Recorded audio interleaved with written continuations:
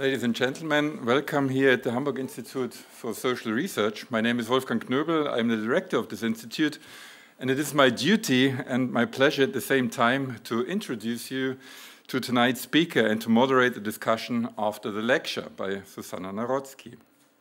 The topic of this evening has something to do with Spain and the political situation in Spain.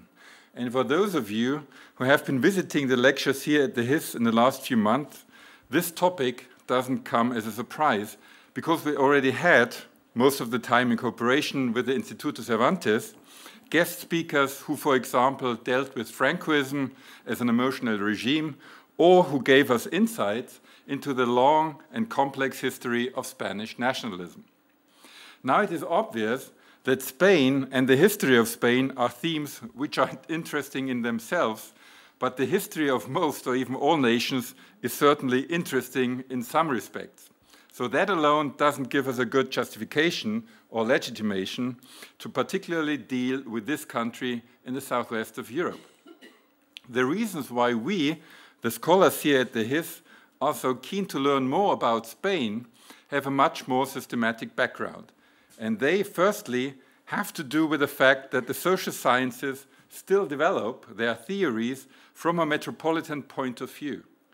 Most so-called Western social scientists still believe that the view from London, Paris, Berlin, or New York City is the only reasonable and possible one. The most important processes and trends within modernity are presumably those to be experienced or detected at the center, and those in the periphery are only of secondary importance. This ethnocentric perspective, obviously, is highly problematic because it not only gives us a false account of the things going on outside of Europe, it also gives us a wrong idea what Europe actually is. It tends to hide the inner diversity of this entity called Europe and, above all, tends to camouflage the huge power differences between different regions in Europe and the dependencies of many of those regions from the European center. Secondly, this ethnocentric perspective of the social sciences must not be neglected for the simple reason that these disciplines are oftentimes much more influential than most of us believe. One often tends to smirk about the uselessness of social scientific knowledge, about the secondary status of the humanities in contrast to the importance of the sciences, and, in more general terms, about the powerlessness of academia in comparison to the power position of economic enterprises and military institutions. But one must not forget that the paradigms of the social sciences and the humanities have become part of the worldview of non-academics as well, oftentimes very powerful laypersons such as politicians and bureaucrats, who more or less unconsciously build their activities and strategies on presumably common knowledge, a knowledge that in the end has its roots in the sometimes correct, sometimes highly dubious theoretical constructions of social scientists. No wonder, therefore, that the conflicts within the European Union, those that we have seen since the financial crisis of 2008, are oftentimes those between the center and the periphery. Conflicts which certainly have something to do with diverging interests, but which are also based on different historical and sociological interpretations of processes which have been and still are going on in Europe. And thirdly, the scholars of the HIS are particularly interested in Spain because at least some of them believe that the future of the European Union will be decided in the southern countries of Europe. And this is not so much because of the so-called refugee crisis, the fact that these countries are closest to those regions where the refugees come from, a fact not to be neglected, to be sure. Much more important, however, seems to be the insight that the countries of southern Europe do have a different political economy. And this alone will always create tensions within a European framework that is dominated by a country such as Germany, with a completely different economic structure. And on this problem, among others, the HIS research group on statehood and democracy is currently working on.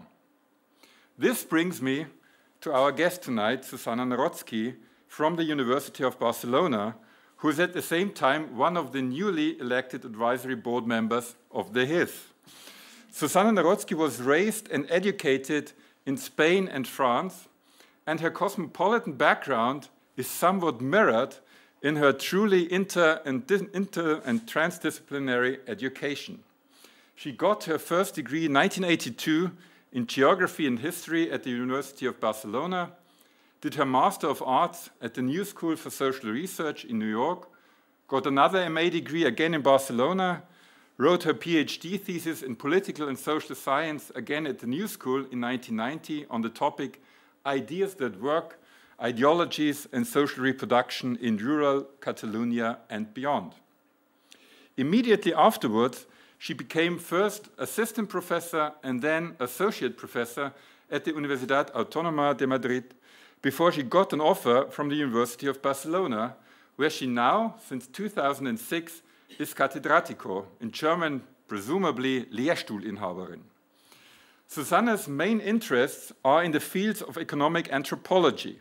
She has published widely on topics such as work and labor, on women and work, on the informal economy, on rural regions, etc. There's no way to highlight all of her publications. The list is much too long. Therefore, I would like to mention one book by Susana written together with Gavin Smith, Immediate Struggles, People, Power and Place in Rural Spain, published 2006 at University of California Press. This book I would like to recommend not only for the simple reason that it is a very good book on the process of industrial restructuring in the province of Alicante. I would also like to mention that this is a book of a type we admire here at the HIS because it combines in a very innovative way not only fieldwork and the collection of numerous diverse data and materials, it also gives the reader a thorough historical account of the changes going on in that province in the southwest of Spain since the times of Franco.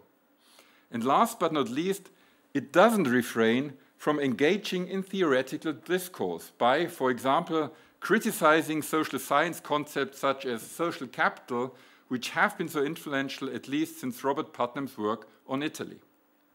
One last word.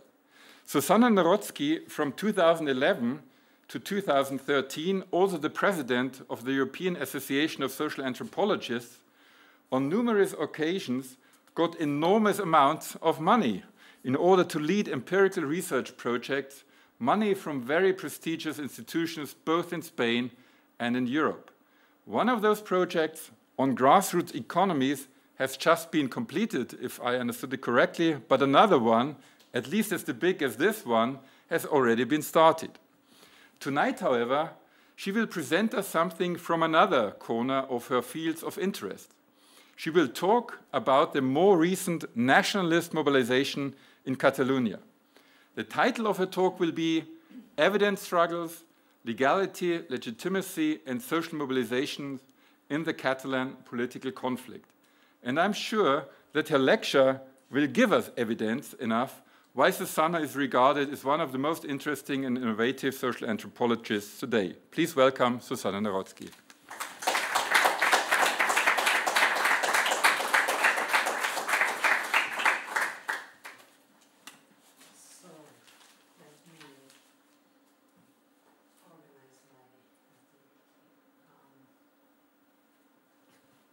So thank you very much, Wolfgang.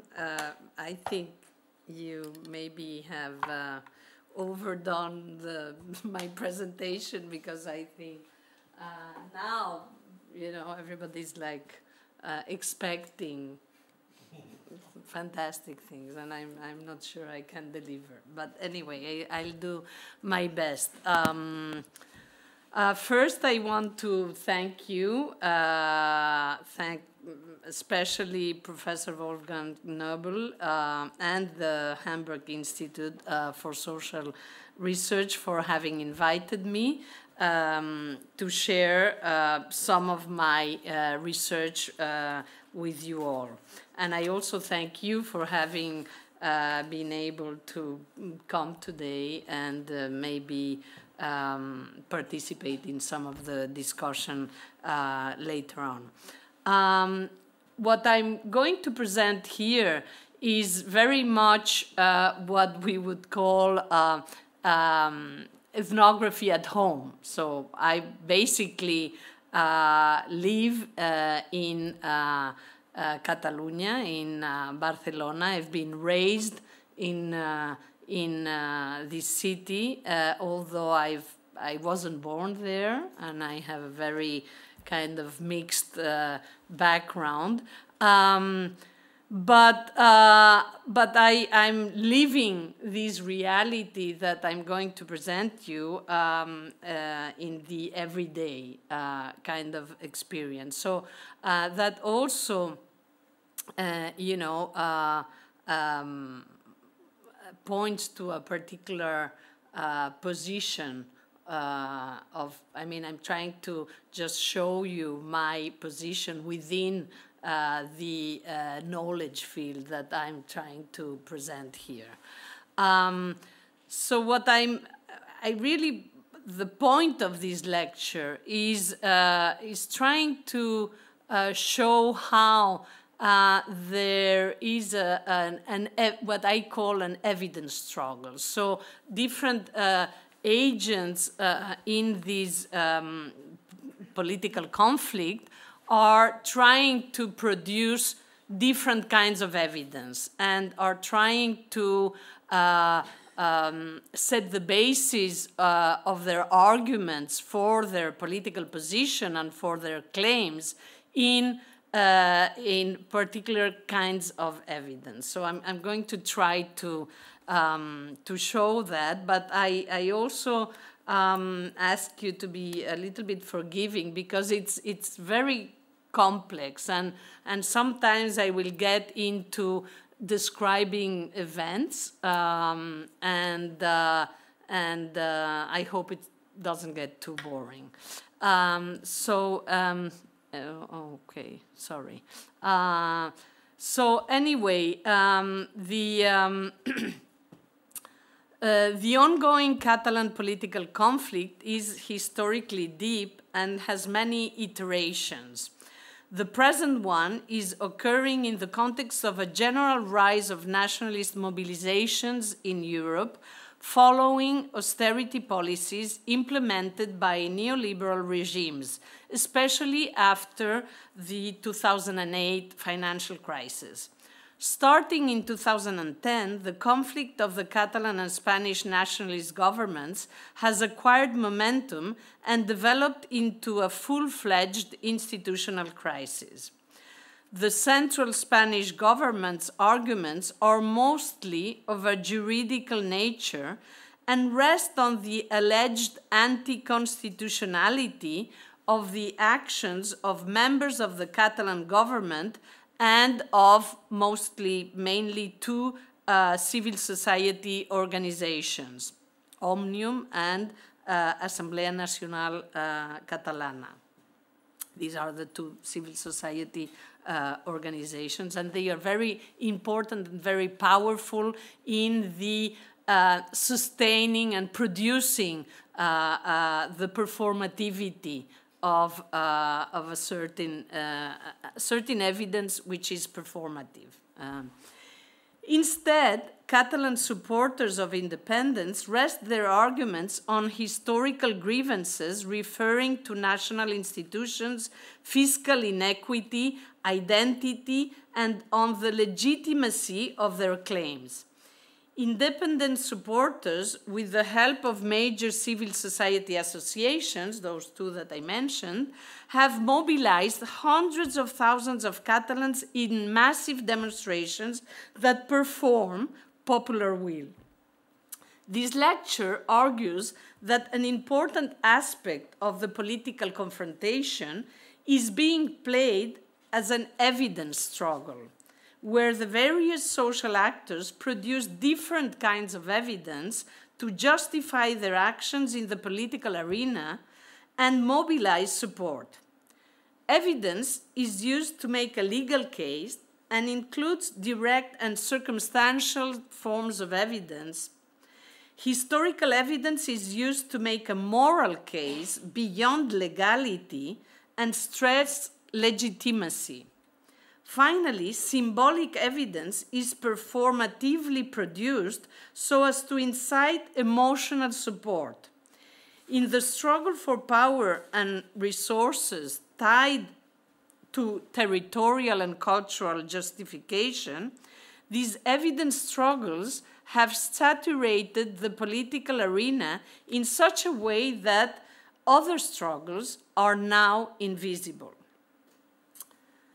So the 1978 Spanish Constitution that was drawn after the end of the dictatorship instituted a governance structure based on autonomous communities. After a brief symbolic return from exile of the last president of the Catalan autonomous government, which is called the Generalitat, and this return from exile, this person was called Tarradellas, and he was a member of the Republican left and had been the last, president with the Republic, and was the president in exile during the Francoist regime. So he returned briefly to Catalonia during the transition, and after him, Catalonia had a nationalist conservative president for 23 years. And in fact, this president was afterwards indicted for huge corruption schemes. But before that, he was like a kind of symbol of the autonomous community. In 2003, however, a coalition of left parties came into power in the Generalitat. One of their main projects was to propose a new estatut. The estatut is the autonomy charter of this autonomous community. A new estatut that would enlarge the devolution of power to Catalan institutions, especially in juridical and fiscal domains. Those were the two main domains where the new estatut wanted to enlarge devolution. The Catalan parliament debated the new estatut for a year, and in 2006 it was approved. It was approved by the Catalan parliament. It was then amended and approved by the Spanish parliament, but the National Conservative Party, Partido Popular, then in the opposition, opposed it and took it to the Constitutional Court. There, the estatut was thoroughly examined and eventually truncated in a ruling that deleted various articles and restrictively interpreted others. The ruling of the Constitutional Court was pronounced on June 2010, and this is significant, for what happened afterwards. The main changes in the ruling opposed the status of Catalonia as a nation, limited the creation of a separate judicial system, and restricted fiscal decisions, and insisted on the co-official status of Spanish as a language in Catalonia. This is the estatut, the reformed estatut after the Constitutional Court ruling, that this is the estatut currently in place, which nevertheless allows for a very ample autonomy. As a result of the Constitutional Court's decision, on July 10, 2010, so just 12 days after the ruling, a massive demonstration under the slogan "Som una nació i nosaltres decidim," we are a nation and we decide, took place in Barcelona. The term nation, I have a photograph that I will show you later of this massive demonstration. The term nation nació has been interpreted by the Constitutional Court ruling as excluding sovereignty. So the Constitutional Court ruling leaves the word, the term nation, in the Estatut, but interprets it in a way that restricts its meaning. And, you know, basically what it does, it sidelines the sovereignty part of nation. So the use of nació in the original Estatut of 2006, however, was clearly aimed at establishing the substance of a right to a sovereign state. It sought to supersede the term nacionalidad, nationality, that had been negotiated and accepted in the Spanish Constitution of 1978 to refer to the historical autonomous communities. And here I have to clarify, because it's a little bit confusing, what you need to know is that the Constitution, the Spanish Constitution, differentiates between regions that had earned the status of autonomous communities before the dictatorship, so that is during the Republic, and those that had not. And only the former, those that had that status before the dictatorship, were described as nationalities and were defined as historical autonomous communities. For many, the ruling of the Constitutional Court on the Estatut was the beginning of the present troubles. But let's take a closer look at the evidence, at the wider context, however. And here, I want to, show you the wider context. The financial crisis that started in 2008 was striking hard by 2010. Unemployment skyrocketed and mortgage evictions created housing emergency when the housing bubble burst. The bailing out of banks resulted in public service and welfare cuts that mobilized large protest movements. And here I'm going to show you, these mobilizations, well, this is the 15M. So here we have one of the first mobilizations in defense of public services and against the cuts, no? And this is before the Indignados movement, just the day before, in fact, before the occupation of the plazas. So this was going on all the time.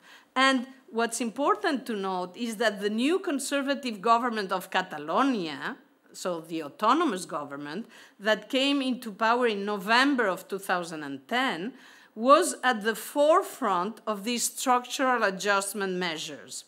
Artur Mas, a conservative neoliberal, became president and immediately implemented important austerity cuts in health, education, and social services. Also, we have to know that his Minister of Economy was a very, very staunch neoliberal who had been, who was one of the called Chicago Boys. He had studied under Friedman. So protests against austerity through Spain culminated in the 15M Indignados movement of 2011. Demonstrations spread from the initial occupation of Puerta del Sol in Madrid and Plaza de Catalunya in Barcelona. The later occupation, this one is the Catalan occupation in Plaza Catalunya in Barcelona, was violently repressed by the Mossos d'Esquadra, which is the Catalan police, on May 27, following orders from the Catalan government. This was the first violent eviction of the Indignados movement, and it happened in Catalonia.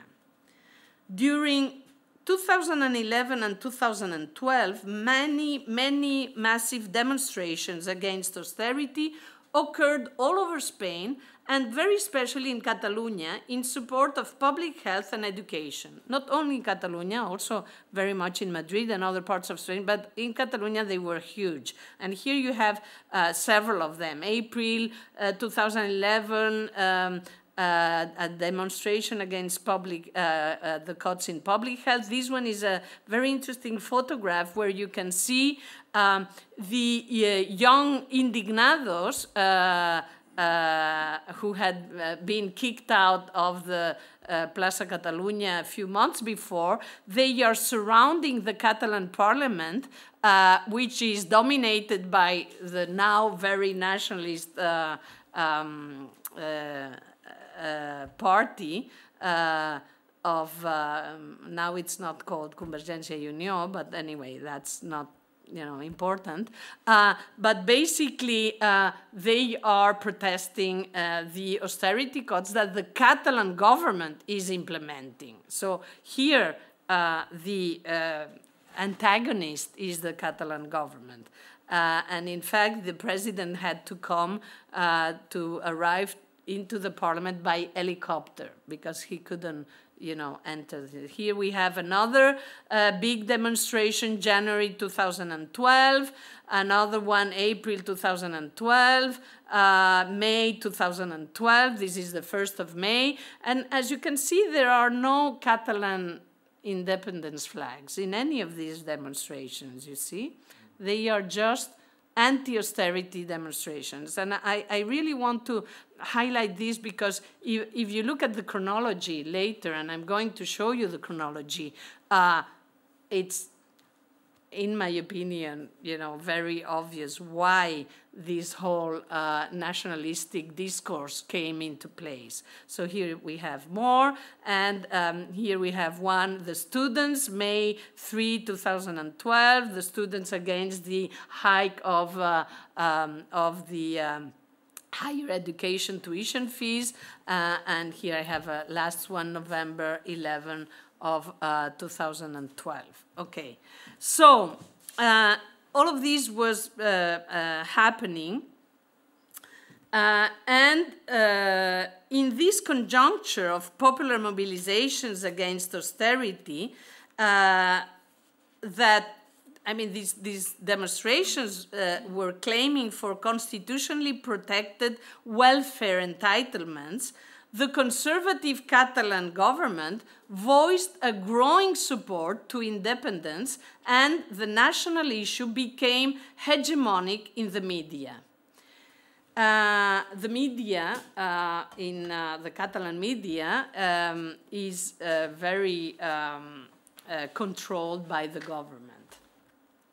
In the meantime, the Catalan Minister of Economy aggressively pursued austerity policies. Cuts to public services were justified with the argument that Catalonia had a fiscal deficit with the state. Madrid steals from us. Madrid ens roba, no? Has been the slogan. So now I want to talk about institutional, what I call institutional evidence, which is the making of a political case by mostly independence parties, pro-independence parties in Catalonia, and also by the legitimately elected representatives of these parties in the Catalan parliament. So it's very much an institutional thing. Institutional declarations defending the right to self-determination became increasingly frequent after 2012. And if you look at the chronology, it really makes, you know, it's very parallel to the huge mobilizations, anti-austerity mobilizations.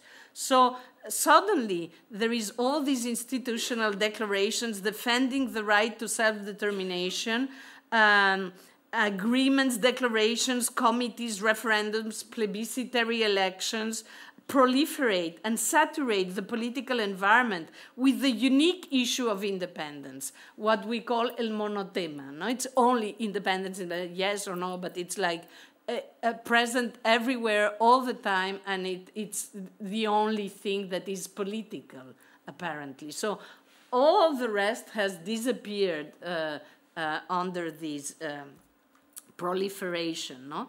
The actions create political evidence, especially when they are enacted by elected representatives in the Catalan parliament and appear as policy. I mean, many of these here, I'm not going to go over these because there are so many of them, but you can see the ones in red are more important, so to speak.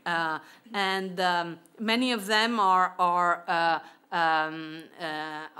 decisions or resolutions taken by the parliament, so by the majority of the parliament, so they are policy in a certain way, you know, or they are policy. I mean, whether they are anti-constitutional or no can be debatable, but they are policy. Many of these documents and acts will also provide legal evidence to the prosecutors of the judicial case later on. So we will see that that these becomes important in the judicialization of the conflict. This is the apex of the institutional conflict, and basically here is all that happened in 2017, although all of this, you know, comes from all this process that we've seen here, all these declarations of different kinds, basically this is the huge, the moment of the bursting of the conflict, really. And I want to highlight the first, the September 6-7, 2017, when the Catalan parliament approves the referendum law and the transition law against the advice of the Committee of Statutory Guarantees, that is the committee that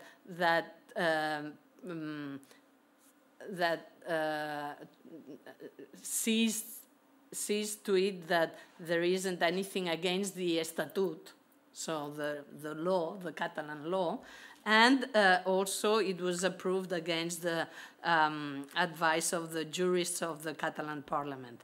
But this is the main issue, the main conflict, the main institutional conflict. Then, you know, there was a referendum, etc., but everything starts here, really. I mean, the juridical case starts then.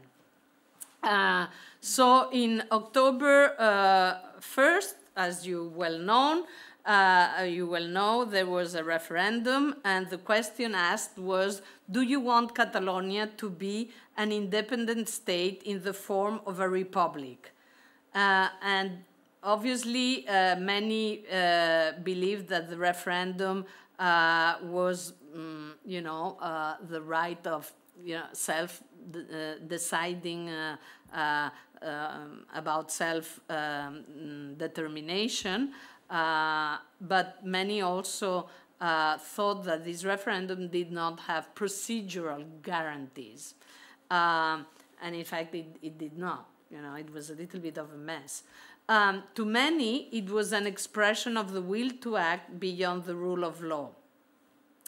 The Catalan police was ordered to prevent the voting by requisitioning ballot boxes, preventing printing and distribution of ballots, and blocking the opening of polling stations. At the same time, they were put under the command of the national police, who were sent to Catalonia together with the civil guard as allegedly support to the Catalan police. It was very badly taken by the Catalan government, who saw this as an interference by the central state. People went to vote and tried to prevent the police from closing the polling stations and taking the ballot boxes, defending the right to vote. Repression was violent, and some images became viral. The referendum results include a turnout of 43%. I think I have, okay, no, I have it later on. A turnout of 43%, and 90% of yes, 7% of no. The Catalan government considered this a resounding victory, and it was in a certain way, that ratified the mandate to pursue the path towards independence. On October 10th of 2017, the President of the Generalitat, Carles Puigdemont, unilaterally declared independence, but immediately suspended it. That same day, however, pro-independence parties registered a resolution in the Catalan parliament that certified Catalan independence and stated the beginning of the constituent process and the application of the transition law. The then President of Spain, Mariano Rajoy, from the Conservative Popular Party, asked for a clarification as to whether independence had been declared or not. Receiving no response, on October 21st of 2017, he considered that it had been declared in a way, and he activated Article 155 of the Constitution that suspends the autonomy of a region. So the Catalan government was, intervened, so to speak, by the Spanish government. The president of the Spanish government dissolved the Catalan parliament and called for elections to be held on December 21st. The election results were again presented by the pro-independence parties as a plebiscite for independence. And these elections gave a majority of 70 seats out of 135 to the pro-independence parties, with a total of 47% of votes. So there is a difference between the votes and the seats, which favors the pro-independence parties, and we will see why in a minute. How long do I have? Yeah? Okay. In the meantime, the juridical process against those responsible for the unilateral referendum and the declaration of independence started. Some were committed to preventive detention, some flew into exile, and some were released with bail pending trial. The investigating judge charged them with the crimes of rebellion, sedition, disobedience, and misappropriation of public funds, depending on who they were, no? On their responsibility. So now I want to talk about the judicialization of politics, about how there is, this shift towards making a legal case on the part of the Spanish government, of the central government. In the open conflict that confronts citizens and institutions around the right of secession of Catalonia, the legal question is paramount. For some, the repeated anti-constitutional actions of Catalan institutions are a dangerous attack to the rule of law that require a juridical response. For others, these actions are only an expression of a political problem that can only be resolved through negotiation and agreements. Those that support the latter interpretation point to the negative aspects of a judicialization of politics. That's how they speak of this, where political actors are charged and taken to court, or worse, imprisoned for their political legitimate deeds. They claim that a political conflict between the Catalan nation and the Spanish state is being shifted to the juridical arena through the constant appeal to the Spanish Constitution and the Constitutional Court. Those supporting this position underscored grievances and present factual evidence of a political character the fiscal deficit of Catalonia in relation to the state, the lack of investment in infrastructures, and the interference with the education system in detriment of Catalan language immersion. In the present conjuncture, however, the accusation of judicialization has become central to the development of the conflict between Catalan sovereignty partisans and the state. Indeed, the state has repeatedly refused dialogue in terms of accepting a binding referendum of self-determination. Instead, it underscores the evidence that a number of Catalan representatives, including the president, vice president, president of the Catalan parliament, and members of government, and civil society leaders, have committed illegal acts. They are individually responsible then for the charges of rebellion, sedition, disobedience, and misappropriation of public funds. The juridical evidence is based on existing documents, and I here, present one of these documents, that prove the intention and organization of secession. For example, this is a declaration. There is also the white book of the national transition of Catalonia that was written under the because the Generalitat had commissioned it.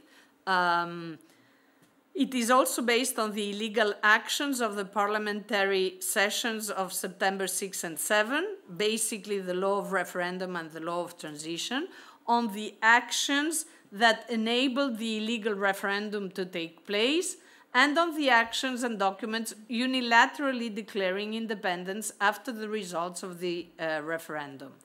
The use of juridical arguments, however, is not limited to the state system. The parties supporting a Catalan right to decide also appeal to the fundamental rights of self-determination of a people, where the main difficulty here hinges on the definition of people.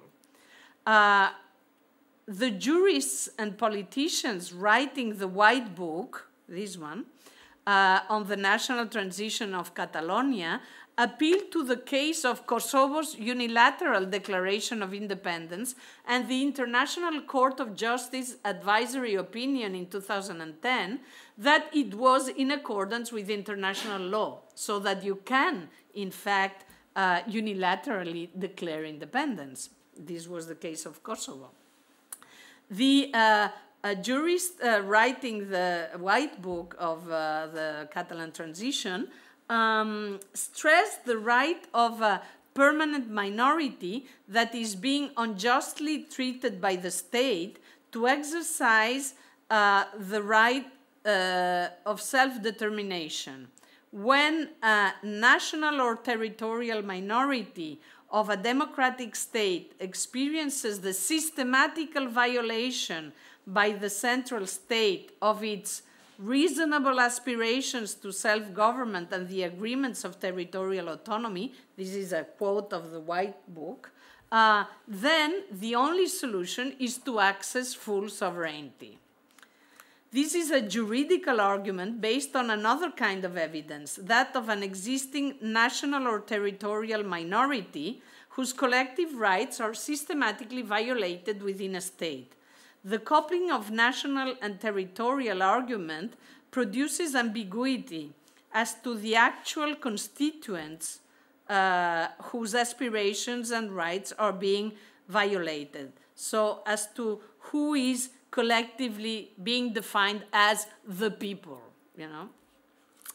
The juridical argument is that these are fundamental universal rights regarding the freedom of the Catalan people, and hence are of a higher juridical and moral order than the Spanish Constitution. So these legal arguments are really also being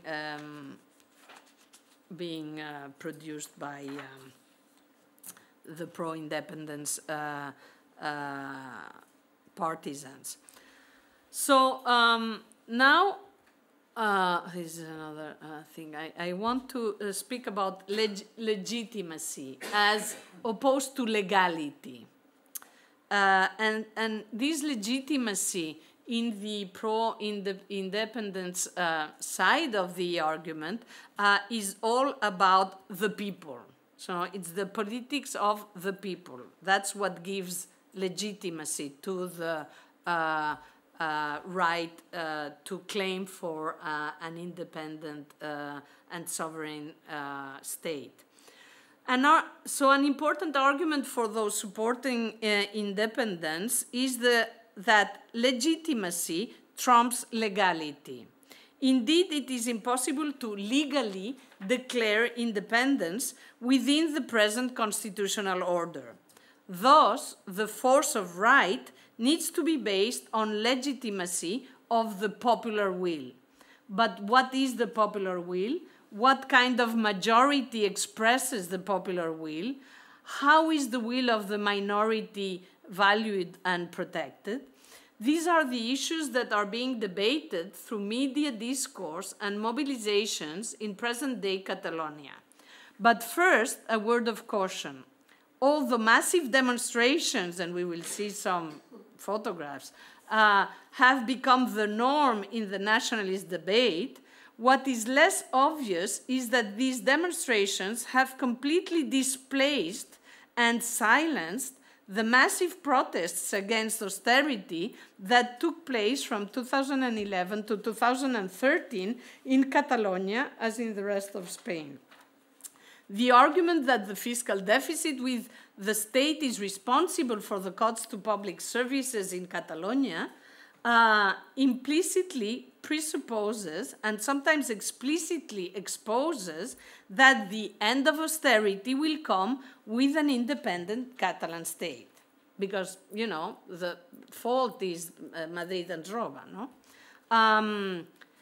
If we look at the map of revenue per capita and the incidence of independent votes in Catalonia, and I have here some, well, this is one of these massive demonstrations. This is the first one, the 2010 demonstration after the judicial ruling that truncated the Estatut de Autonomía, and then we will see some other ones. But here, here what we see in this picture, this is the last elections, autonomous elections of December and 21, and basically, no, these are December 2017. Basically, what we see is that in the Catalan parliament, there is also a kind of disjuncture, very slight disjuncture, I must say, between the votes and the seats in the parliament. So the votes are always slightly under 50%, and the seats are always slightly above 50%. So this also creates an issue. And what you can see here also is that in the corner where you see the map of Catalonia, you can see which areas of Catalonia, which regions of Catalonia vote more for independence and which regions vote a little bit less. So basically, it's a kind of Brexit situation where the rural areas, the more rural areas, so to speak, vote more for independence, and the more urban and industrial areas vote less for independence. Let's put it that way, no? So if we look at the map of revenue per capita and the incidence of independent votes in Catalonia, we get an image similar to that of the Brexit voters in the UK. Lower revenue areas, in this case mostly rural agricultural ones, which have been extremely dependent on redistributive transfers from the Catalan government for years, are the strongest supporters. Although often these funds that they were getting were EU funds that came via the state and then via the autonomous government. What is the evidence then for a majority that would sustain legitimacy of the Declaration of Independence? It is the evidence of numbers first, but which numbers count is debatable. For example, in the last two plebiscitary elections, this is the photo that you have here, the discrepancy between majority of seats in parliament for secessionist party and the majority of votes for non-secessionist parties renders the claim of majority vulnerable. So basically, it's a very not very clear majority, to say the least. During the two referendums, and here we have the first one, of November 9, 2014 and October 1st, 2017, the resounding majority in favor of independence, 80% in the first one and 90%, no, this is the elections of 2050. I thought it was the referendum. Came at the expense of a low turnout, respectively 36 and 43%. Likewise, the massive demonstrations of, this is the referendum, the last referendum. So you see that really the 90%, 90.2% is huge, but also the turnout is not so big. And here we have one of these massive demonstrations of September 11.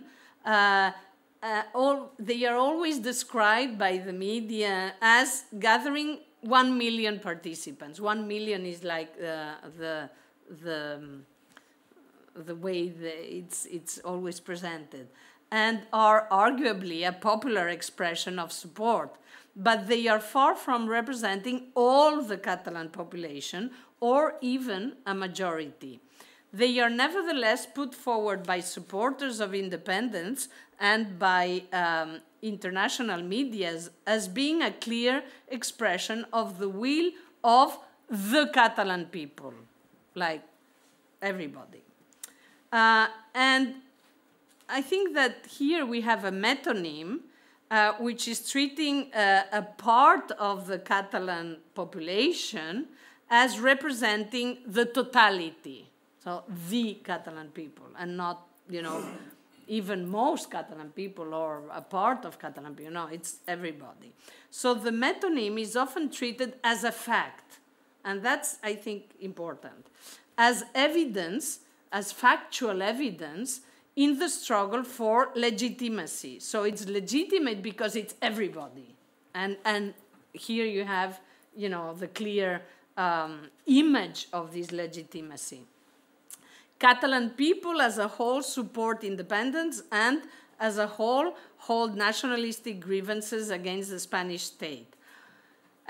Although this position is repeated in discourses and the media, first here we have, this is quite an interesting study by a statistician at the Universidad Autónoma de Barcelona, where you can see, you know, like these million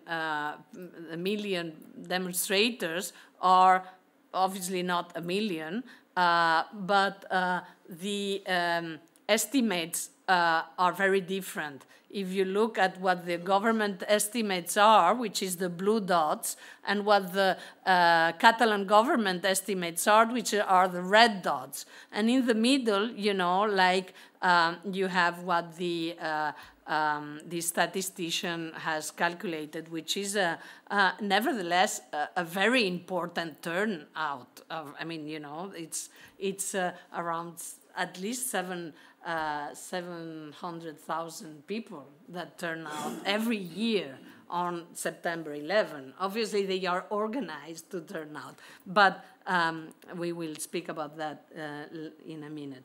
Although this position of this metonym of the part as a whole of the Catalan people is repeated in discourses and the media, in reality, the leaders of the national transition process in a strategic document which is used by the judge who is instructing the case, and which is, you know, so the Catalan nationalists say that this is not a real document, but, you know, like it's at least presented as evidence in the trial, and I think it's very interesting. But I personally think it's real, but I mean, I don't know. It's under review. Although this position is represented in discourses and the media, in reality, the leaders of the national transition process in these strategic documents called enfocats, which means focused, are clearly aware that they do not have a social majority support. And one of their main objectives, and this has been also very explicitly said by some of the Esquerra Republicana, so the Catalan Republican left leaders, they are saying that they have to widen the social base, what they call the social base. So they are aware that they do not have a social majority support, and the main objective is precisely to widen the social base. And in this document, the population of Catalonia is ranked on a continuum according to their degree of support for the independence cause and to the tactics required to convince them fully that this is a good cause. Hence, the evidence of numbers of actual popular support is interpreted in different ways by the strategists, depending on whether they are performing the metonym of a majority for the media and the general public, the metonym of a people, you know, or whether they are analyzing the necessary tactics to gain a real social majority. The metonym of the Catalan people has an additional consequence, the corporatist expression of a homogeneous nation, welded in a transcendent identity recognition claim. Massive demonstrations and the ubiquity of symbols such as the Catalan independence star flag, estelada, hide a complex reality where identities are often tied to histories of migration and class differentiation. Supporters of independence describe the humiliation they have suffered historically at the hands of Spanish governments. Their fight for dignity is tied to achieving sovereignty.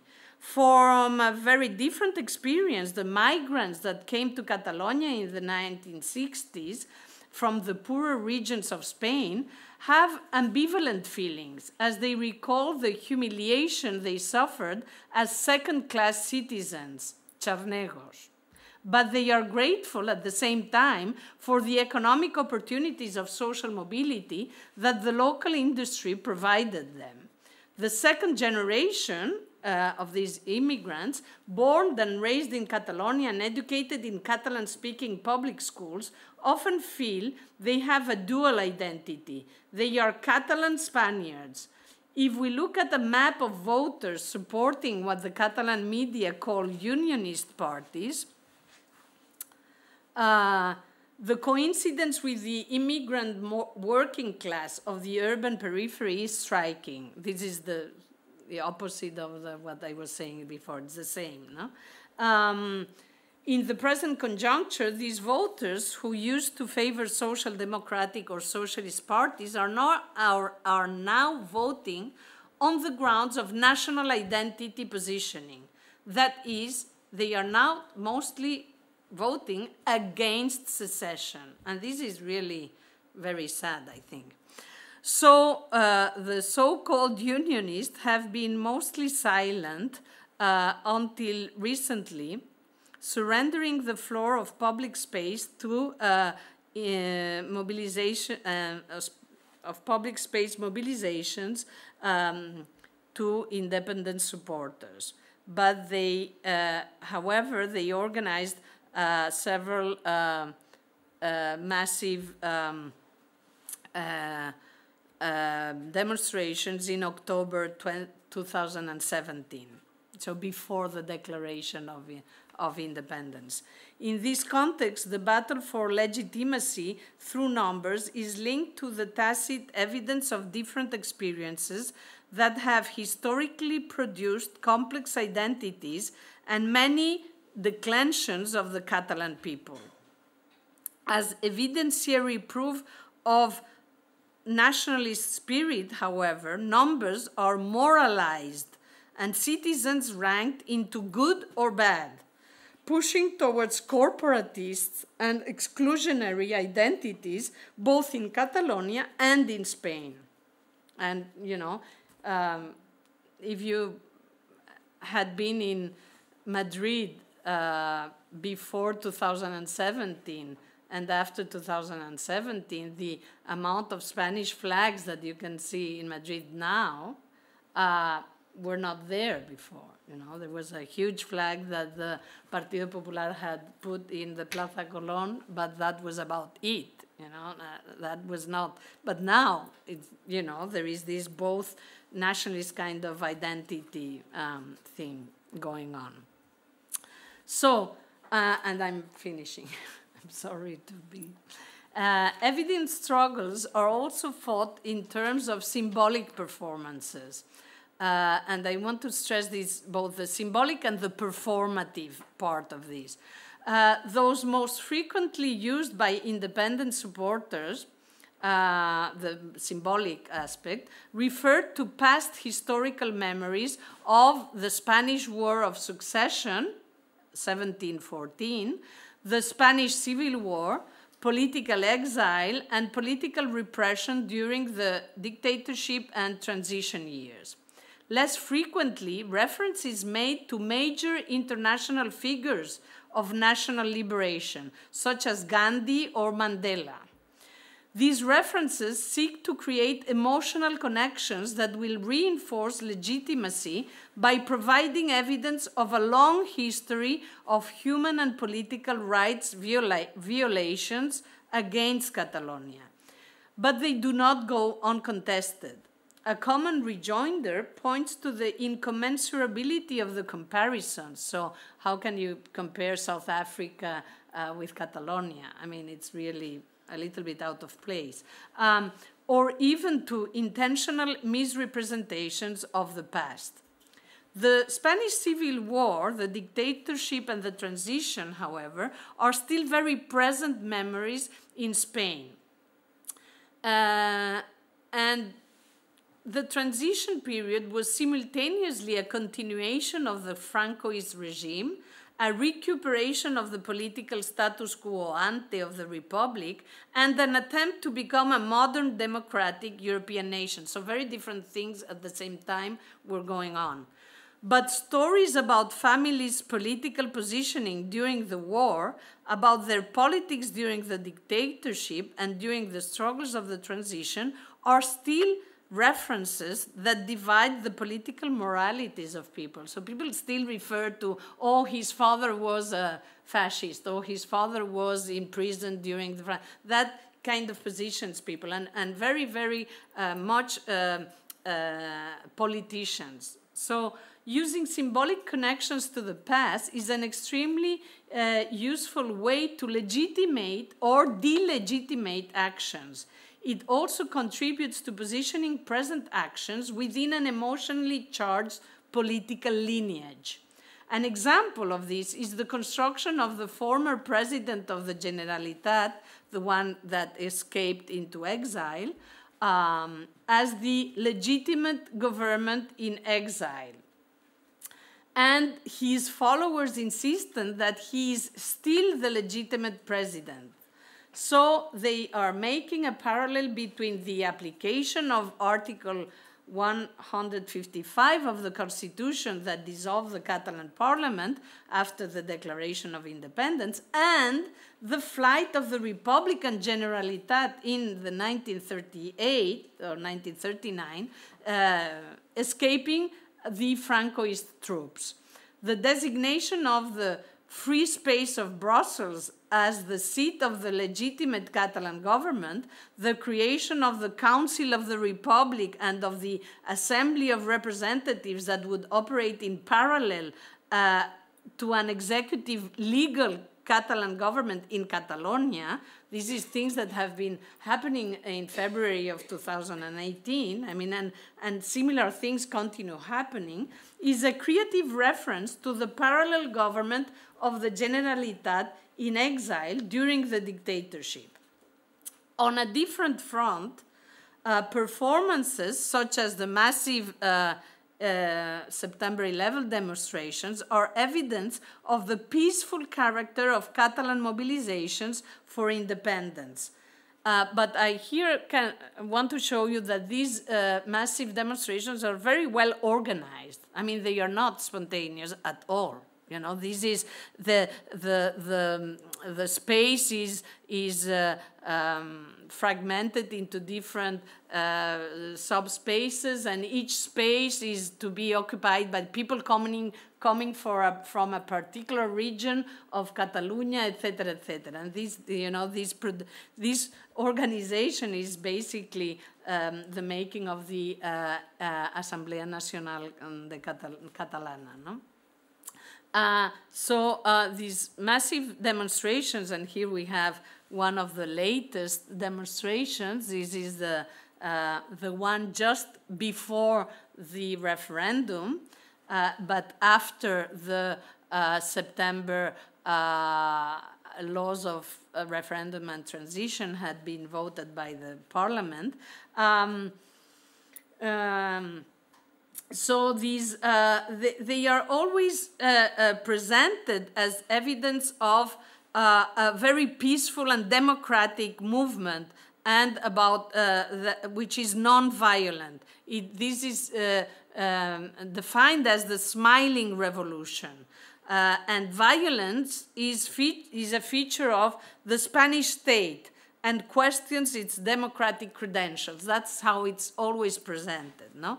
This image of the demos peacefully making a legitimate claim in the street, claiming the public space of the nation and embodying freedom of expression, is a message to the world.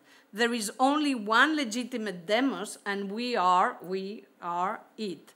There is no doubt that supporters of independence are extremely successful in the performative aspect of the evident struggle over legitimacy, especially in its international projection. Meanwhile, the state hides behind the judicialization of the conflict and is at pains to uphold legitimacy in the face of continuous performances of historical grievances and Catalan people's will. One of these symbolic performances, here we have, you know, the right to vote. It's the same demonstration. Here we have a demonstration by the so-called unionists, so the ones who are not pro-independence, but it's also very symbolic, you know, the two flags, and we are both Catalan and Spanish, and so on. But here we have another very interesting, I think, leaflet before the December elections of 2017, where the pro-independence parties are presenting the voters of independence as, you know, like standing upright, and the voters of the other parties as kneeling in front of the central state. But what I want to show you, this is another symbolic expression that relates to a in fact not Franco, to the repression of a theater presentation during the transition, and you know, it was anyway. What I want to speak about is this performance, because it's very, I think, strong performance.